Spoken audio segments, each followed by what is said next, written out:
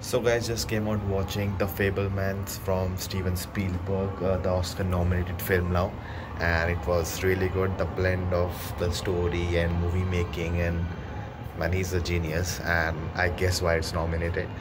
So much to talk about in it. I would like to do a comparison with the last film because they are two very separate films but very similar film in some sense, and the acting, the music, it's so exciting. I actually looked up how many Steven Spielberg films I've seen, and I've not seen many.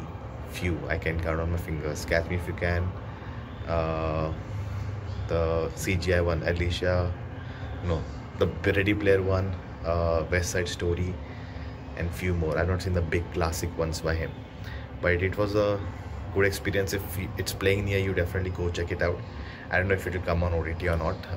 These films take a lot of time to come, but yeah, the theater was quite empty, only 5-6 people there watching it, and I actually wore my triple R t-shirt to watch this film. I don't know, it's all same for me. But what do you think? Let me know in the comments below. Main review on the main channel, you can check it out. You can check out this video. Until then, and I'll see you next time.